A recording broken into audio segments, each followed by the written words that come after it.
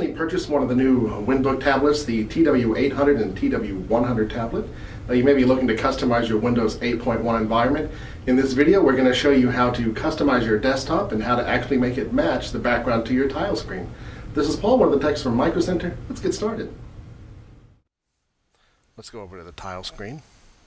Sweep in from the right, click on Settings, and then click on Personalize up here. Now here you can change the background to anything you like, just like we have showed you in other videos, but you can also make it the same image that your desktop is.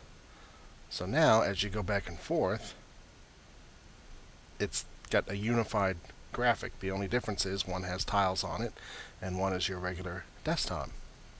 Alright, so that's how to change the background on your tile screen and make it the same as the background on your desktop.